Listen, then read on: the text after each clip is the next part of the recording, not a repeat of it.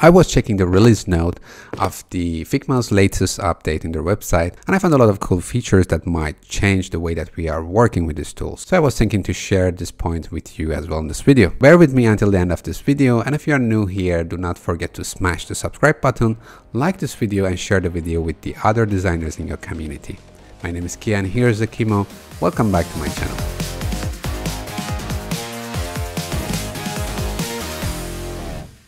I usually try to keep myself up to date about the tools that I'm using so often in my working processes, in my daily routines. One of them is Figma indeed. And the way I'm doing it is usually following the release note that they are releasing after each update.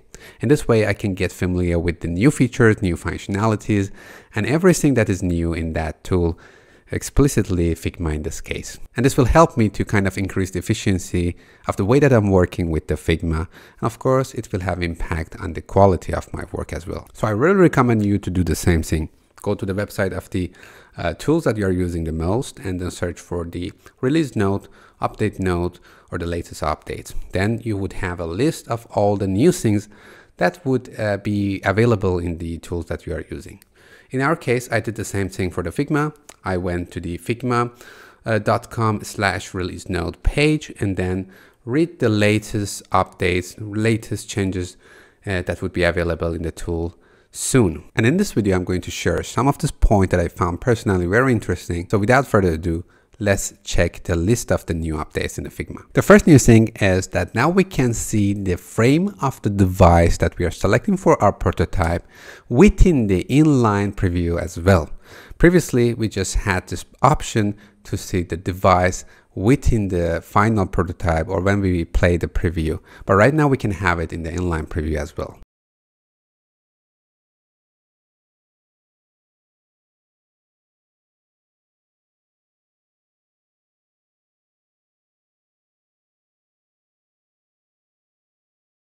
The next new thing that we have in this latest update is that now we can change the starting point of our flow in our prototype by just dragging the label of that flow and drop it in any other frame. We can delete the flow, the starting point for our flow, by just dragging the flow label and drop it somewhere empty in our canvas. In this way, we can delete it very easily. Previously, we had to select the flow label and then from the properties panel in the prototype tabs, we could delete the flow. The next new thing that I found it very cool personally and practical is that now we can set the value for the height and width properties for any object that we have in our design to 0. For example, whenever we have an interaction, which in result one element in our design is going to be collapsed completely and to not occupy any space, we can assign or set the value for the height or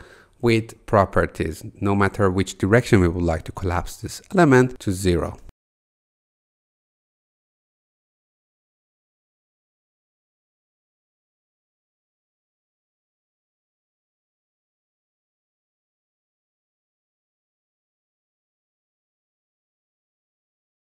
These were only a few of the new updates and changes within the Figma regarding the prototyping. You can find the rest within the list in the Figma website.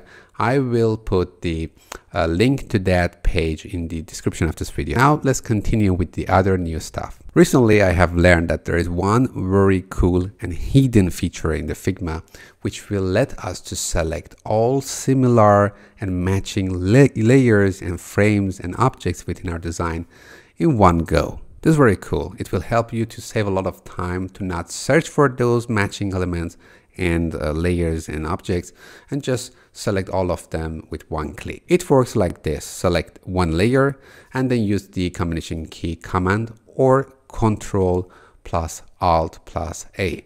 And this way, the Figma is going to search for all matching layer with the selected layer and then select all together.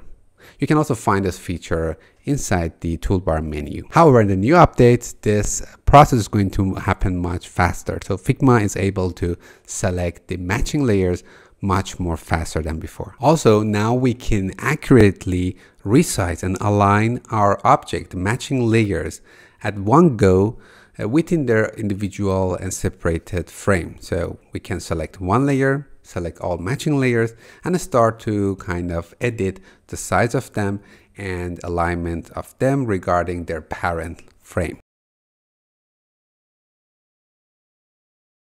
And a good point is that it works for the text box in the same way.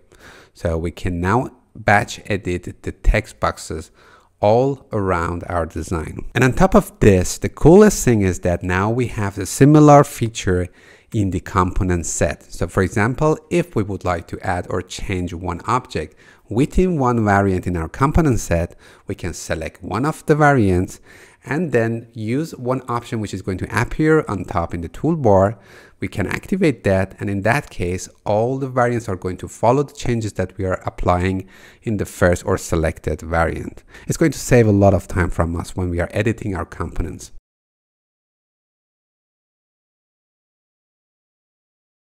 And this is it. This was the list of the new updates, new changes in the Figma that I found personally really helpful, very interesting. Please let me know what is the most interesting new feature of the Figma that you are using so often in your work. Now, before I finish this video, I would like to ask one more time to like this video and share the video within your community with the other designers. And of course, if you are new here and you haven't subscribed to my channel yet, do not forget to subscribe to my channel right now and share your opinion and thoughts in the comment section with me. Let's learn together and see you in the next video.